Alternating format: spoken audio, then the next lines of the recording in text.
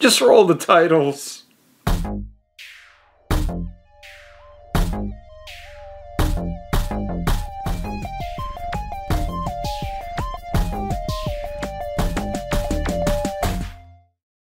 Oh boy. So, I went and saw a movie. Not anything I had planned to see. Not my usual wheelhouse. I went with a friend who I haven't seen in a little bit. Who I don't see as often as I would like to, if I'm being completely honest. And she really wanted to see this, and I said, okay, sure. I didn't think I was going to like it. But who knows? I've been surprised. Every now and then, romantic comedies actually do it for me. It's rare, but it can happen, and she seemed excited to see it, so we gave it a go.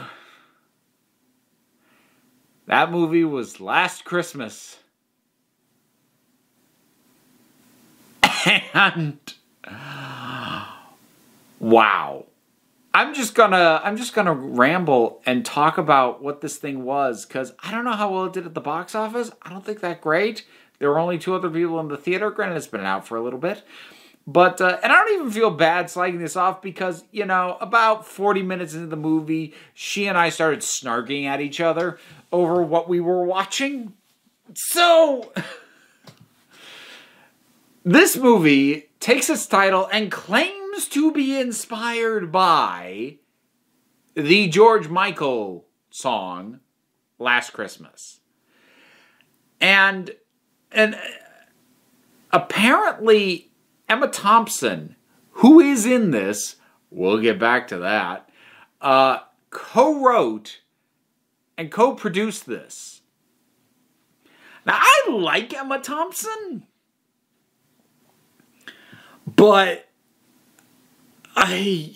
okay. So, looking at the trailers to this thing, it looked like your fairly standard, maybe slightly above Hallmark original movie kind of Christmas romantic comedy fluff. That's what it looked like. It looked harmless. And the only reason that it wasn't on something like the Hallmark Channel or Netflix airing after the sequel to The Christmas Prince is because it had higher caliber actors.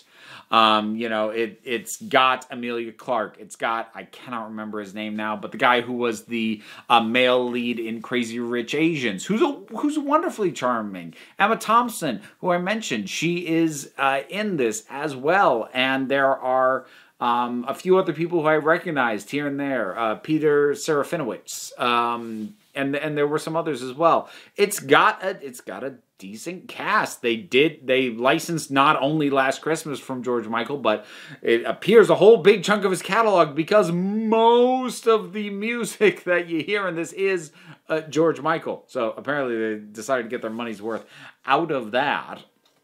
And so it looked like it was going to be cheesy and fine.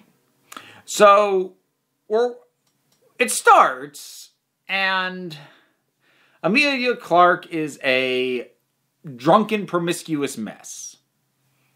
She does it quite charmingly. And actually, that's worth noting. The actors are not bad in this.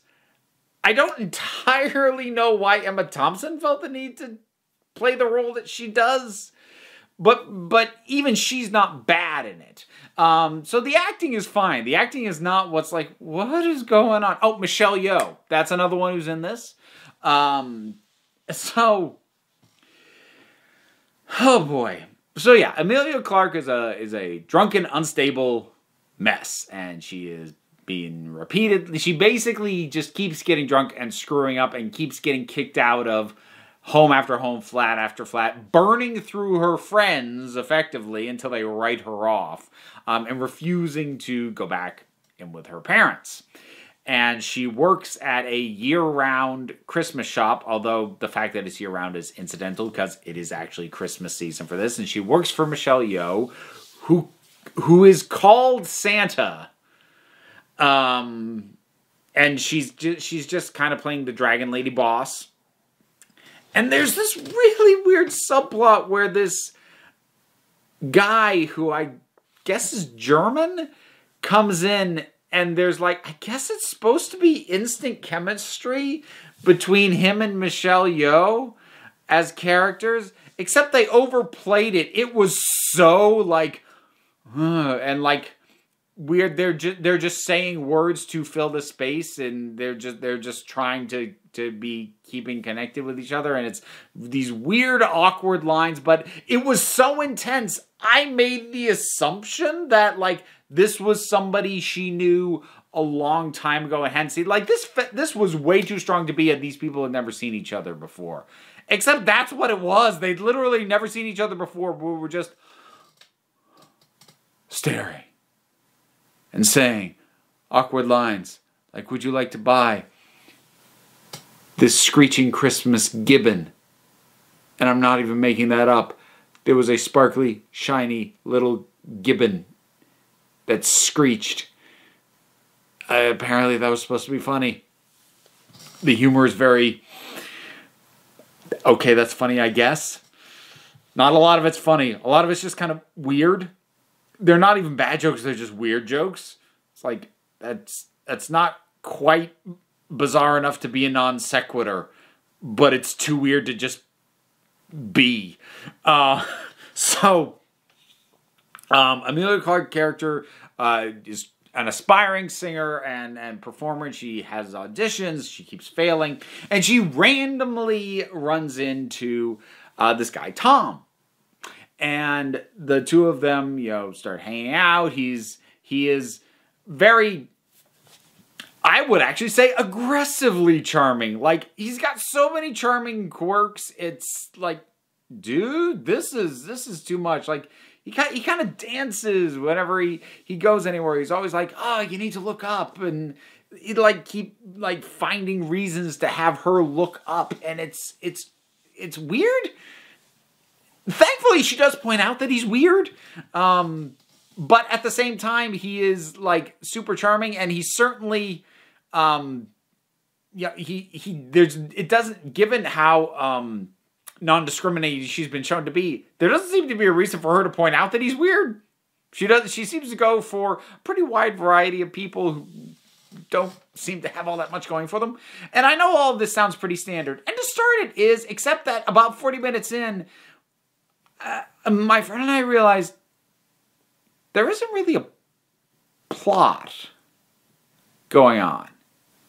Emilia Clarke is there, and yeah, she's kind of a mess, but she's not really on a personal journey, and Tom seems to, want her to do better, but isn't really making it a mission to try and fix her. And in fact, they go for long stretches without the two of them being together, so their relationship is there, but it doesn't seem to be central. And there's all this side stuff with Emilia Clarke's character, Kate. That's the character's name. With Kate's parents, who are from former Yugoslavia, which I mentioned Emma Thompson. So yeah, she plays Kate's mother, who's from Yugoslavia. So you have Emma Thompson, one of the great English actors, delivers amazing dialogue, talking this stilted, broken Yugoslavian accent. I don't know why. And so if anybody has heard anything about this at all, you may have heard that there's a twist. And I kind of figured there was going to be some sort of twist regarding Tom, because there were odd things. He kept odd hours. He was missing from a lot of things. He seemed to be hard for her to track down sometimes. What I thought what it was going to end up being was that, like, maybe he was a squatter, or he was homeless, because there was sort of a running thing of people in worse situations than Kate, and like maybe it was going to turn out to be something like that. I didn't know. My friend who I went with, she actually called this about a little less than an hour into the movie. She called what the twist was, and she said to me what she thought it was. And I laughed harder than I did in anything at the movie. Because I'm like, boy, wouldn't that be crazy if they were stupid enough to do that?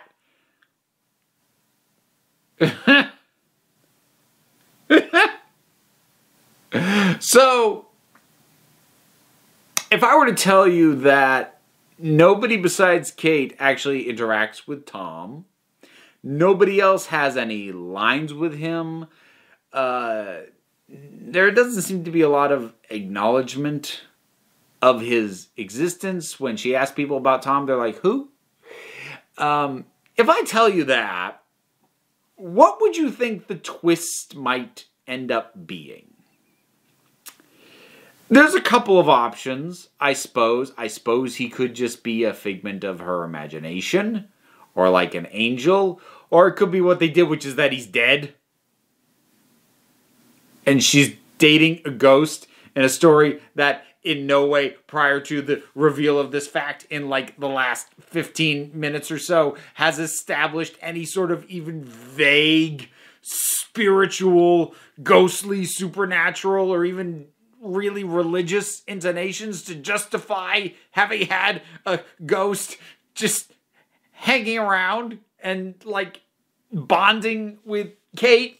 And it gets better, which is to say that it gets more insane and stupider, because it's not just that he's a ghost.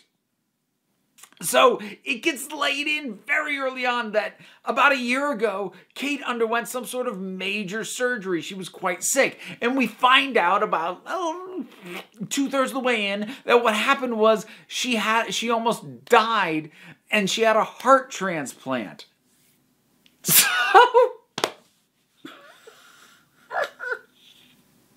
I don't know if I can even say this. So Tom, it's not just that Tom's dead. He was the heart donor. He had an accident and he was an organ donor. So it's his heart in her chest.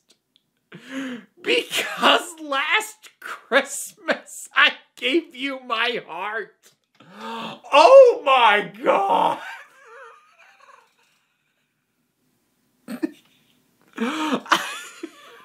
What did I watch? What is this thing? How did people as talented... It's directed by Paul Feig. I don't love every movie the man's ever made, but he's not an untalented director. And, you know, usually he has a better taste in scripts than this. I don't... Why? Why? Why was this written?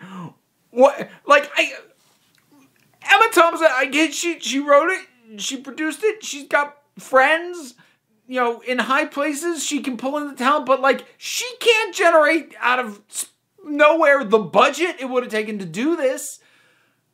So somebody looked at this script and this idea and of a ton of George Michael music and said, yes, let's throw tens of millions of dollars at that.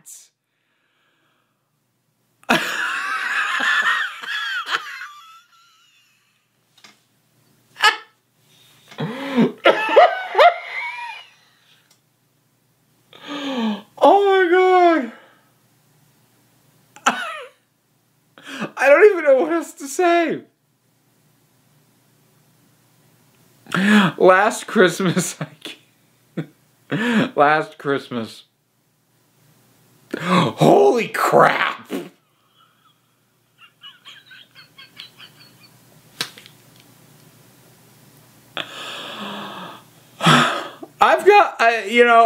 I've had stuff break me before, like by depressing the crap out of me.